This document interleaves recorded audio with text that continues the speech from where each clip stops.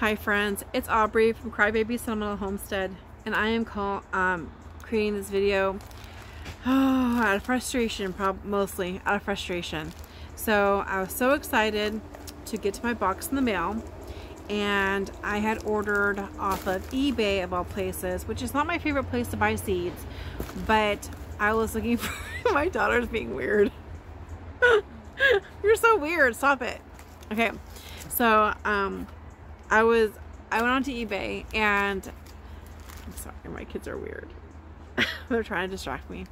Alright, so I went onto eBay and I wanted to buy more magnolia seeds.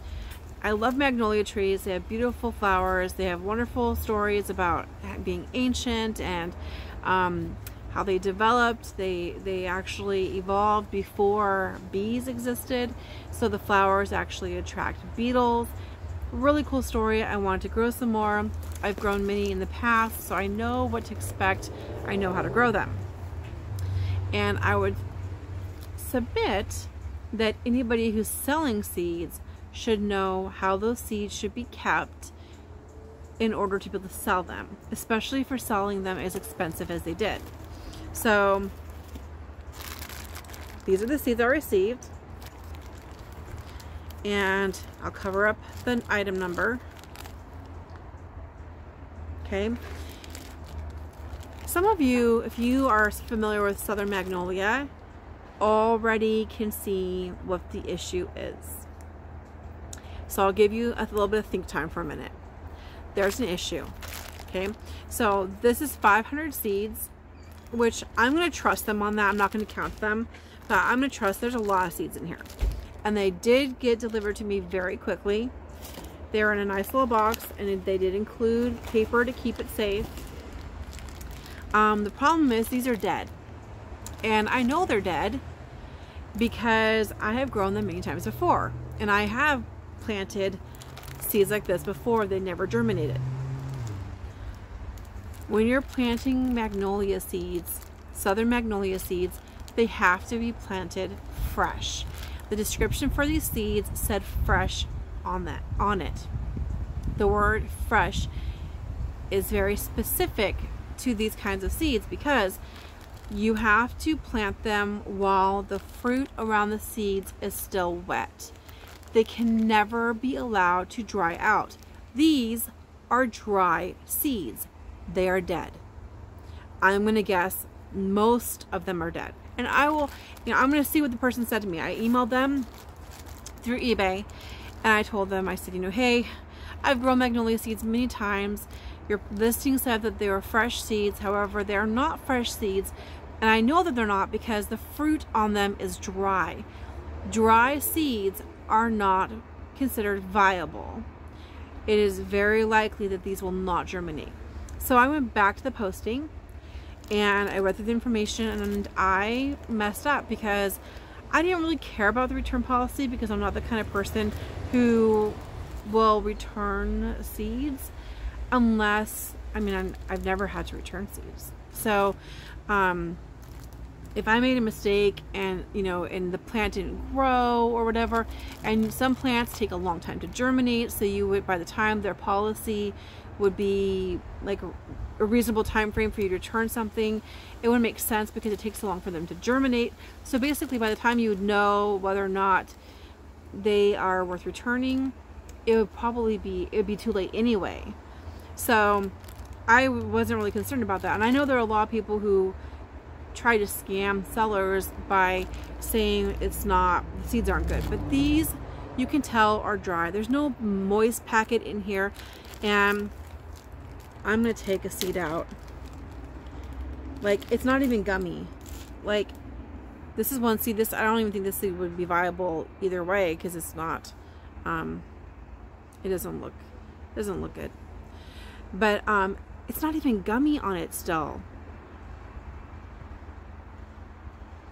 I don't know. I'm gonna, if they say, and then I went back to the policy and I went, oh no, it says no returns. So I'm like, well, I'm not asking for a return. Like, I don't want my money back. I want viable seeds. That's all I want. So I'm hoping that the seller just didn't know this particular plant. Maybe they're a gardener and they're like, oh, this has a seed pod, let me collect the seeds and I'm going to dry it like how I dry all my other seeds, but not realizing that drying out the seeds is actually killing them. So I'm hoping the person is going to come back to me and say, okay, I will send you more seeds from the current seed pods that are dropping now, because I will be happy with that, even if I had to wait. Even if they said, hey, you know, they're not quite falling off the trees yet, I'll send them to you when they do, I'd be willing to wait for that, and I'm going to see what they say. But I think I might have messed up and bought from the wrong person, because in the past I got lucky. I thought it was the same person I had bought from before, but I hate that eBay deletes like your previous messages and your previous transactions and stuff from many years ago, because sometimes I have a seller and it was probably from 5-10 years ago that I bought the seeds from them, and I planted a bunch of seeds. There was one person, I don't remember if they were like in Florida, I think it was the same area, and they sent me the fresh seeds with the fruit on it and everything, and with it in description of how to plant it. This box, there's no planting instructions in here. And I mean, honestly, as a gardener, when I sold some like lavender and rosemary seeds, maybe some onion seeds, whatever, like many years ago on eBay, like for cheap, like basically cover postage. Like that's kind of how I kind of roll. I just wanted like to get it out, like my garden is now in this other person's garden, I want to see my plants growing, and I know how many seeds my plants produce, and that I can't possibly as one person plant all of them. And so but I always, like, even with like lavender and rosemary and onion seeds, like I would include instructions, because I don't want my seeds to die in their garden, right? Because those are like the grandchildren's seeds from my plants. So I feel like I have some responsibility on it's not just like, oh, you bought some beads or you bought like something, you know, and you don't know how to use it. These seeds have life inside of them. And so when you're selling seeds, like baby chicks in the mail, like they can die, and then it's not just a matter of like replacing that seed, it's all of those seeds would have been trees, but now they're dead. So I'm kind of mourn that. Like, it makes me really sad that that something would be wasted like that. It's like it didn't even nourish wildlife, because I've seen a lot of things, like I don't live where magnolias grow wild, but I've seen that a lot of people have posted like about animals beating them to the seeds because they like to eat the seeds. Well, at least then it's part of the food chain, right? Because the birds and squirrels and stuff, they're actually getting nourishment from the fruit and the seeds, whatever part of that they're eating. But when you dry your seeds and they were supposed to be fresh, and somebody buys them, and your return policy says no returns, and I went back to I didn't need to read the information about how to grow them, and I would have had a little red flag, because it said may take 6 months to germinate. And I mean, technically, yeah, because you have to remove the flesh, soak it overnight, you can cold stratify it. Now, I planted them at the wrong time of year before, and they did sprout without being stratified. I have to keep pausing because I keep hearing sirens. So I have planted the seeds at the wrong time, or without cold stratifying them long enough, and they still sprouted, or cold stratifying them longer than it said to, and they still sprouted. But because it's kind of like they're dormancy when they're cold, but they still have to be kept moist and clean while they're going through cold stratification. Cold stratification is a damp, cool, very cold environment, like in the refrigerator, like a crisper drawer of your refrigerator. Or I would often do is put like a damp paper towel in a Ziploc bag, write the information on it with a Sharpie, and tape it to the inside of my refrigerator door. That helps me not to lose track of it, and we know that they're not going to fall out because I use good tape, whatever. But I'm so bummed because this is 500 trees that are ultimately dead. Like, one of the sellers I bought from years ago, and I don't know who it is, like I said, like eBay erases all that information. Same state, I'm pretty sure they're from Florida as well. And I thought, oh, this must be the same person because they're selling 500 Southern Magnolia seeds. And it says fresh on there. The other person, as I recall, they were very specific. They said you need to you're going to have a fruit on here. Don't put it into like your dry seed bin. You need to push on the seeds and it kind of bounces out. I've had them like fling across the room because you push on the seed coating and it kind of slips out. And then you take all those and your hands get really messy and mucky, and then you put all the seeds in a cup of water and you can just compost the pulp, and then cold stratify them, or sometimes you can plant them right away, and you know, maybe the germination rate isn't as high, but they can't be dry. They just can't be dry. So they do like to have a cold period. It's kind of like the trees know this is not the best time to start sprouting. It's about to snow and be very cold, so they kind of go into this like dormancy, and then they will sprout when the weather warms up. And I spent $27 or $28 on these, right? So I mean, it was like $20, $19.99, $20 for the seeds, and then plus the shipping, handling, whatever. It was like $27 or $28. It did not cost them that much to send. I mean, it doesn't say on here how much it was. It doesn't say how much they paid, but I know it wasn't as much as probably what they charged me for the shipping. But I'm frustrated because these are probably dead. If the person comes back and tells me, sorry, like, no, or not even sorry, oh, it's no, all cells are fine, oh, that's it, no, I'm not going to try to remedy this, then I'm going to leave them negative feedback. I probably will say, I usually don't say anything negative, but anybody who is selling seeds should know if they're alive. And I mean, so like pawpaw seeds, and I think maybe black sapote, cherimoya, I think there's some seeds, they have to be wet, they have to be kept damp and cool, otherwise they die on you. So if a person is selling those kinds of seeds and they mess up and send you dead, dry seeds, then they should have, even if it's not returns, they should have a replacement policy or something. You know, even send me different kind of seeds that they have dried but are going to still germinate.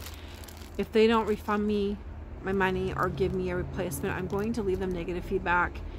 And then I'll soak them and see if I can get a few of them to sprout. I will feel bad if I leave them negative feedback and they do sprout. But everything I've researched in the past, and I have purchased dry seeds before I knew better, and planted them and they did not sprout. And then I found that person who said, oh yeah, you have to have the fruit on it. I asked intelligent questions, I got intelligent answers. I probably should have, with it being this expensive, I probably should have emailed the person beforehand and said specifically, are these dry or wet seeds? Because I know people make that mistake. I've bought pawpaw seeds repeatedly and gotten dead seeds because they did not keep them damp and they did not keep them refrigerated. So I think the first beginning gardeners are used to dry seeds and like expect things to be surviving and in that state. But there are quite a few varieties of seeds that if they dry, they die.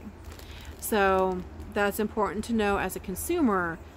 And as a seller, if a person's selling dried seeds, they better know before they dry them that they're not actually killing them first. It's like if you were to, like, you know, the garlic seed. So like if the garlic plant goes to flower and it goes to seed, you know, though that top part of the garlics, if you don't plant those like all right away, or put them in a damp cool medium and keep them cool, they will rot or they'll dry out and die. It's like the top sets of walking onions, same thing. You have to plant them right away.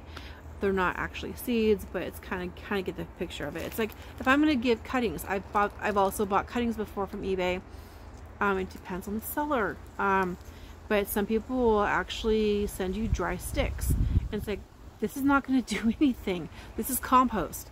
Like, you can actually snap it and it's dry on the inside. If someone sends you that, and they should also let you know with the cuttings which side is up. So what they usually do is they cut it at an angle for the bottom, because that gives you more surface area for roots, and flat at the top so you know which end goes up or down. Also, they'll usually wrap damp paper towels around the bottom of the cuttings, and the top part won't be completely covered, or they might leave a note in there letting you know which way is up. If you buy cuttings and they're damp but you don't know which way is up, you can look at the little nubs on the stem, and then look at pictures online of how they emerge, but usually they are pointing up. So when you see if it's pointing up, that's going to go up, and the other person to go down. But usually they give you those kinds of things. And every once in a while, I used to buy cuttings a lot. I don't do that anymore because I have so many plants. I don't need to usually buy them. But I would get some random seller. They're usually not cheaper. So you think, oh yeah, they're charging what's reasonable. They're not like saying it's a penny, you know, and then whatever. And you get them and you're like, okay, what is this? Or maybe somebody figured it out.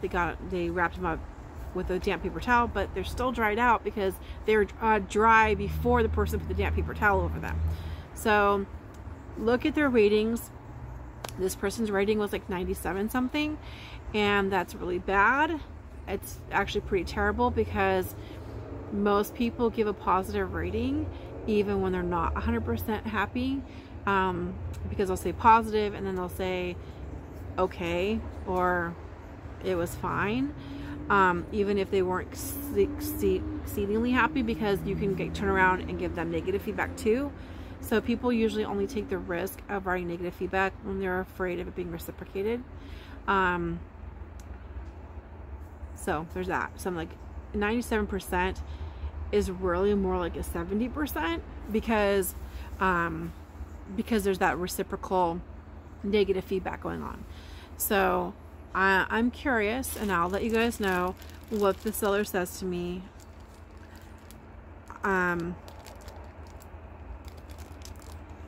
I might soak it overnight. Like if they say no, this is it, that I know that they're fresh enough, or if they tell me that they've only been dried for a certain amount of time, like a really short amount of time, and maybe there's a chance that they're not completely dried out, but like they're not light, but they're very dry to the touch.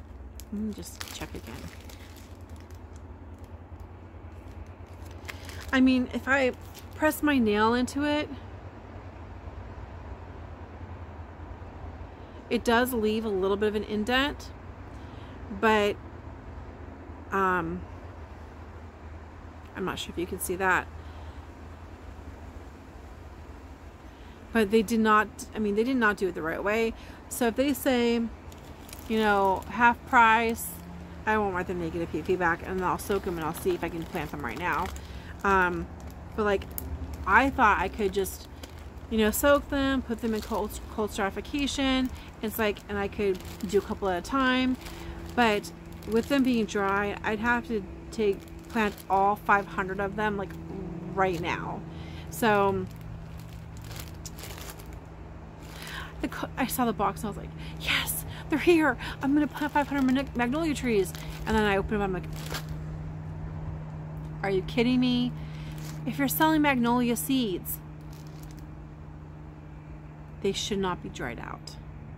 And if you're sending seeds that are supposed to be kept damp, you should have like a damp cloth in here at least. They could be wrapped in a damp paper towel, something. And honestly, with a plant like that, the instructions online were very minimal.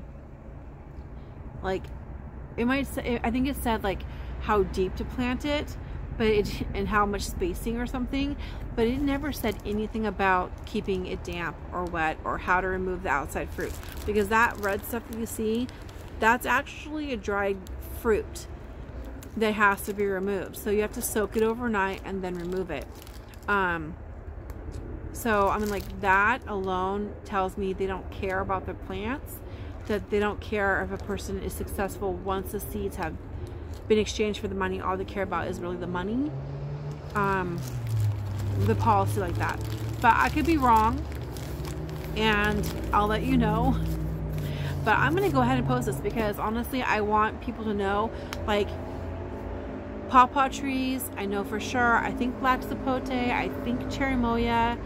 I mean, check to see. They should have to be kept damp.